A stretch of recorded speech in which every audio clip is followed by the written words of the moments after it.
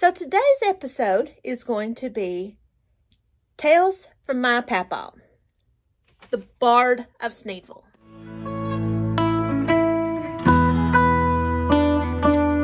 As I have mentioned before, my grandpa, Papaw as we called him, his name was Fate Seal, had acquired the name the Bard of Sneedville because he was a great storyteller.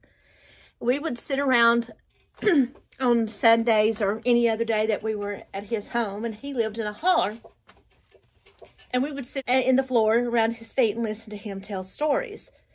He would keep you mesmerized. He was such a great storyteller, and he also wrote. He also wrote great stories as well. So he had tales of his childhood. He had tales of his of hauntings. And one day, I'm going to tell you some stories of Haunted Hancock, where he grew up. But today, I'm going to tell you this.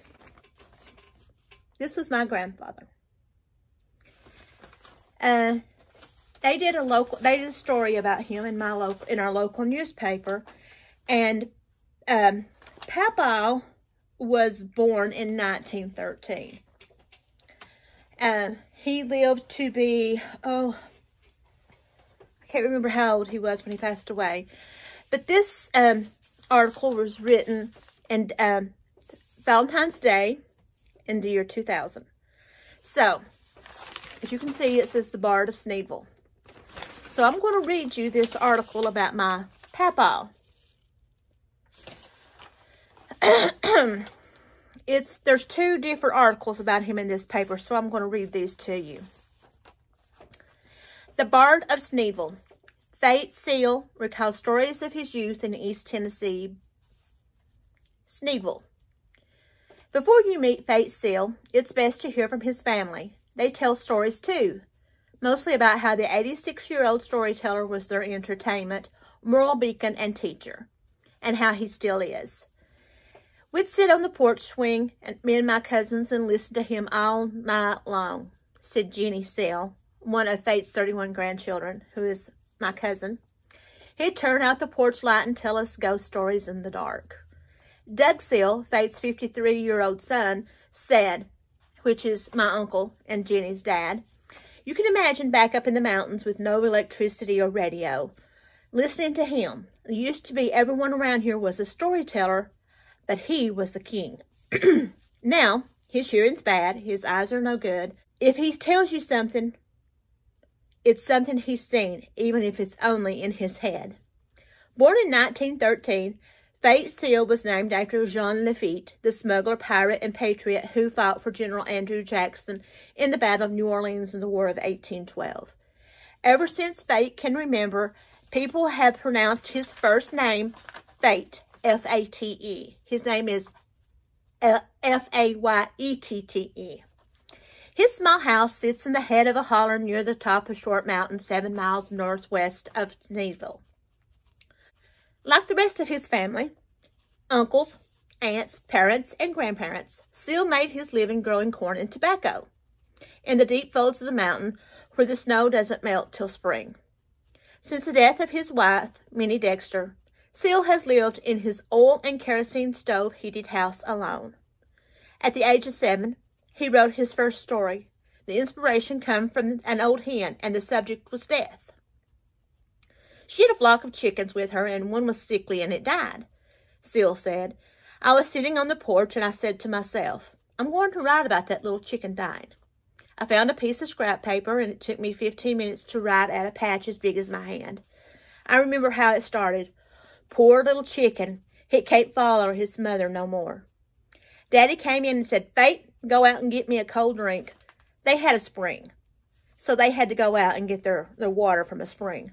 So I went to the spring, and when I came back, Daddy was reading it. It made him grin. I'm going to stop right here, and I'm going to say, my great-grandpa to me, he was a stern man. I never did see him smile, and I never did see him laugh. I never did see him cut up. So that had to be a great accomplishment in itself. If he had criticized me, I guess that would have stopped me from having the pleasure of writing anymore. But Daddy was a man of good judgment. He was solid, but he loved fun too. Seal's stories fall into two categories, the funny and the supernatural.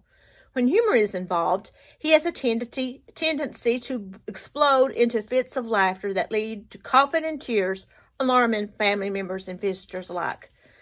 The thing about my Papaw is he was a smoker. He wasn't just a smoker, but he rolled his own cigarettes from his own homegrown tobacco. So you can imagine how potent that was. So yes, he did have that smoker's cough. A sense of humor is an attitude that's a great asset to anyone, Seal said. You find so many people that's soured up, and they don't get much out of life, do they? When telling a ghost story, Seal's demeanor changes entirely. His eyes, clouded with age, see beyond the listener, and the narrative unfolds with broad sweeps of his hands. I always had a liking for writing stories and telling them, Seal said. TVs and radios and so on like that, they just detract. After I'd get my stories wrote, I'd wait a day or two and read them aloud. Most of them I just threw into the fire. If I could see good, nothing would suit me better than to write the ones still locked inside my head. Even if I threw most of them in the fire, I'd be reading them out of my mind. And this happens to be my grandparents when they were young. This is my Papaw, and this is my Mamaw. My mom looks like my Mamaw. So, before I get into the next one, I'm going to tell you, he kept us all mesmerized. He was such a great storyteller. He went to be a junior in high school. And back then, he had to walk miles and miles and miles to high school. And he got pneumonia and almost died from it. So he wasn't able to go back to school. So he dropped out. I'm sure he would have loved to go on to college. And I could see him being a professor, actually, at the time. Because he was such a smart man. He was stubborn as all get out. But he was such a smart man. So, here's another one he told, and it is called The Mysterious Lights of Short Mountain. Two threads run through virtually every ghost story Fate Seal tells. One is a windswept family cemetery perched on the side of Short Mountain, a quarter-mile from his house. The other is a ghostly luminescence, all of fire rolling across fields and through the neighbor's front door, or sheets of blue-green light that followed you down a dirt road. This story I have heard many times. First, the cemetery. It's still there. And the road that passes below it is still unpaved. Some of the fieldstone grave markers date back to the early 1800s. Judging from the etchings, a good many of these buried were children laid to rest before they were old enough to crawl. The graveyard, covered in broom sage and gnarled pines, overlooks an abandoned farmstead in a deep hollow. As far as ghost stories go, even in Hollywood, couldn't concoct a better setting. Now the fire. Seal saw it in many forms, and always in close proximity to the family graveyard. As Doug Seal, Fate's son, recalls, people used to walk these roads at night and never used a lantern or flashlight. They just felt with their feet.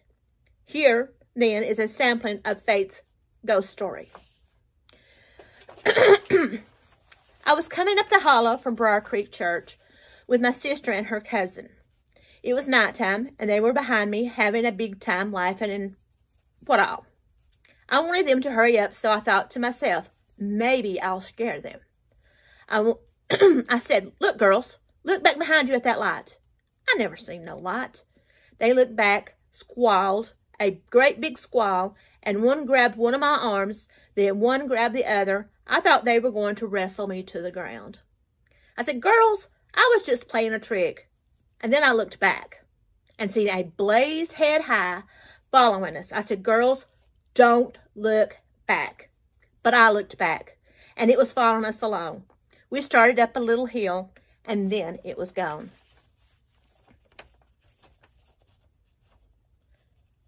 Talked to Doug his son, and he'll say that, yes, his father actually saw the mysterious lights, and the others living on Short Mountain did too. Been a lot of people that's seen different things up there they couldn't understand, Doug said. Doug has a theory. He says virtually all of his father's stories of mysterious lights occurred in the vicinity of the graveyard. He believes the light, whether in the form of a fireball or a pale pulsating glow, may have been gas jack-o'-lanterns, luminescent gases released from the caves. That's what science thinks it is. Also, as for fate, he simply says, I can't figure it out. None of that stuff, and leaves it at that. Where my grandfather grew up, there were a lot of caves. He grew up probably about a mile from where I grew up. And my mother grew up there as well. And back in the day, you know, people had to travel a lot by foot because they didn't have cars. So, and it was not uncommon to get out and walk during the night, and walk by the light of the moon, or just, you know, by a path that you have learned and you have memorized and know where to step and where not to step. But there's another story that he told, and we touched on this once on Brooke's channel when she was doing Country as Cornbread. But there was this family that lived close to where my grandpa grew up. I don't know if this was before his time or when it was, but I have heard my papa tell this many, many, many times. And it was this family that had a boy, and he had a couple of issues, you know, mental issues from birth. And back in the day, you know, people tend to look on that as an embarrassment. They tended to, you know, shun them, put them away, any number of things, because they didn't want to be embarrassed by the situation. Well, when this boy was old enough, he had the boy, there was a cave, and he had the boy to stay in the cave. And his mother would sneak him food every once in a while so that you know, he would have something. You know, back in the day, men tended to rule the roost, and their say was law, and women just, you know, had to go along with it. Well, she wasn't agreeable with it, and she would go out and she would visit with her son, and she would take him food. And well, the man found out about this, and he was livid. I mean, he was just livid. So the rumor was that he unalived his son, and they was a family that lived there that actually saw the dad walking down the road carrying a big black bag that would have been the size of the son. So after that, every time you would go by this cave, you would hear things, you know, supernatural things. And it was just a number of things that happened. So these are the kinds of things that my grandpa would tell me. He also told a story. This is not supernatural, but there was a guy who was out working the fields, and there was a hill, and he was moving rocks or something, and his little son snuck out of the house and was going to go find his dad. Well, it just so happened that as he was walking through the field, a rock rolled down the hill and rolled over the child.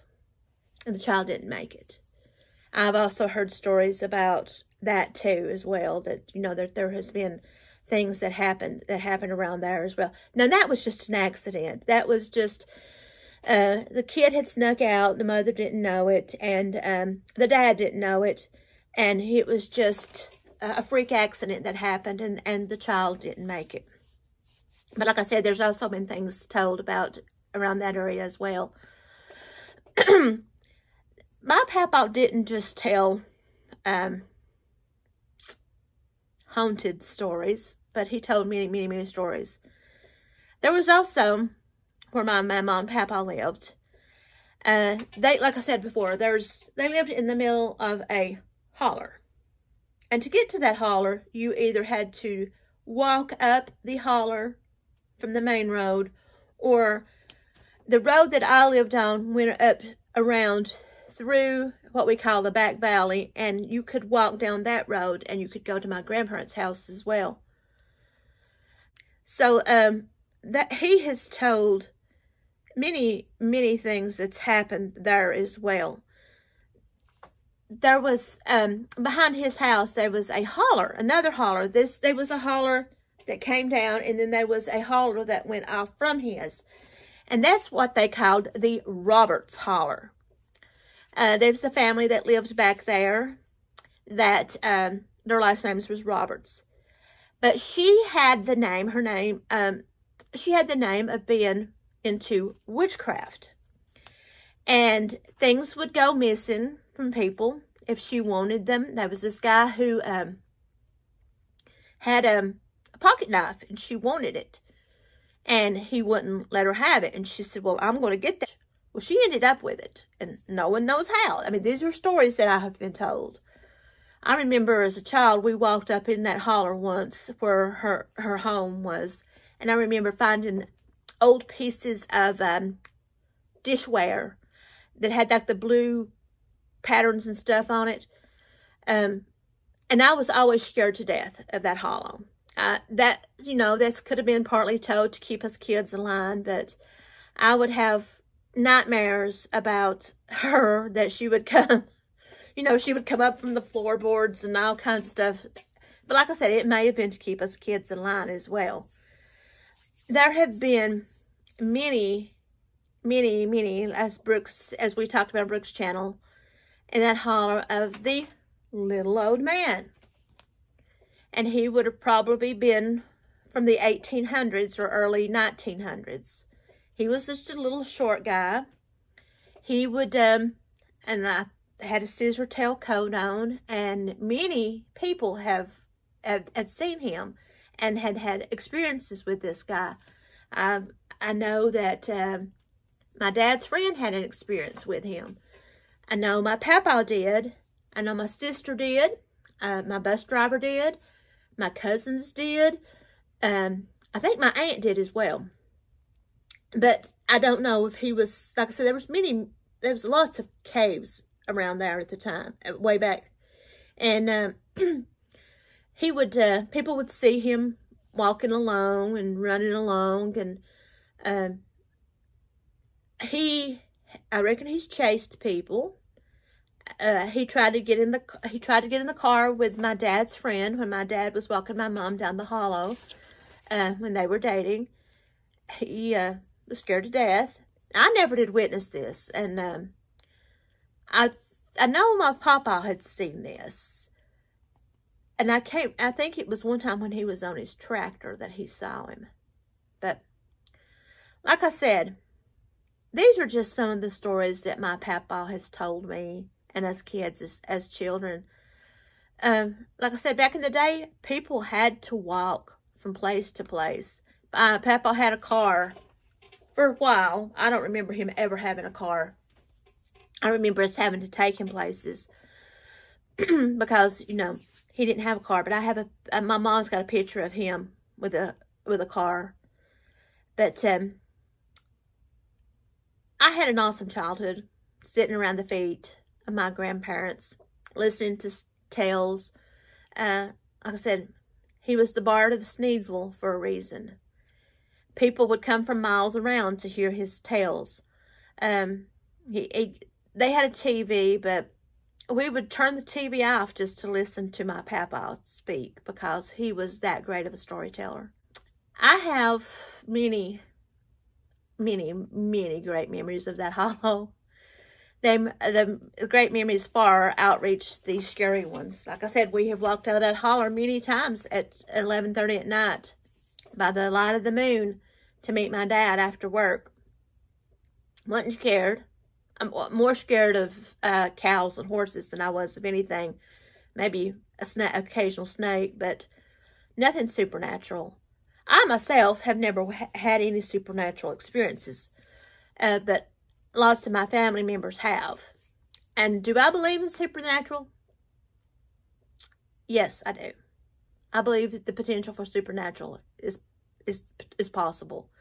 Like I said, I've not witnessed anything. I don't have any first-hand experiences, but I know other people have.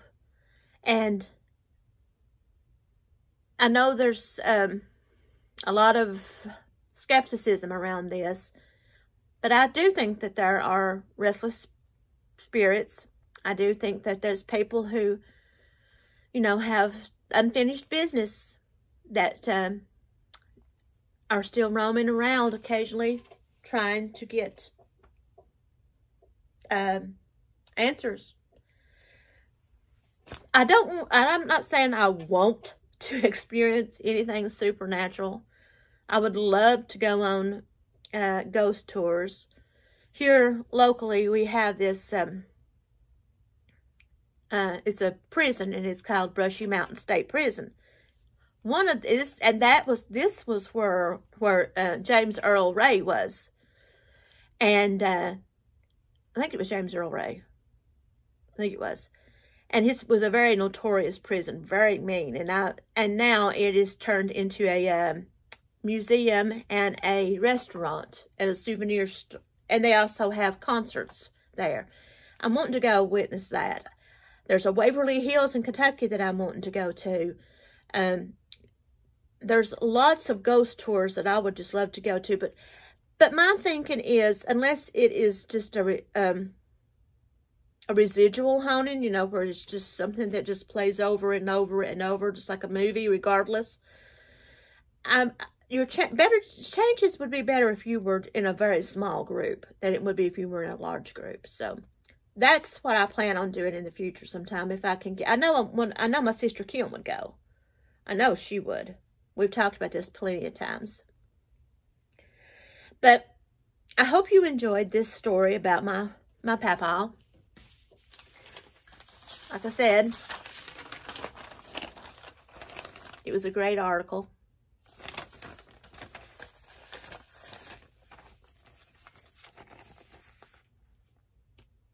He was a great man. Stubborn as all get out, but he was a great man. So, I hope you tune in. If you enjoyed this, let me know. I'm going to talk to my mom and see if I can find some more stories that she may know that he told. I wish I could get Mom to tell some things. Mom's a great storyteller as well. My dad has stories of his, my dad has stories that he grew up with too, and they're pretty good stories. So if you enjoyed these, let me know, and I will try to tell some more stories and some more tales that I grew up with. So comment down below. Let me know what you think. Let me know if you want me to do more, and I'll try to get some more research done and see what I can find. I grew up in a very small community of 6,000 people, and everybody knows everybody, and there's lots of stories to be told. You know, I'm from Hancock County, home of the bluegrass artist Jimmy Martin. Don't know if you all know him, but Jimmy Martin grew up there. Also the birthplace of country music superstar Morgan Wallen. So we do have some history there. And there's also some great stories to be told. So, like I said, if you want to hear some more, let me know. Comment down below and I will try to get them out. So, until next time, don't forget to like, to subscribe, to hit that notification button, and to share this video. I'm open to suggestions. Until next time, I love you guys. Bye.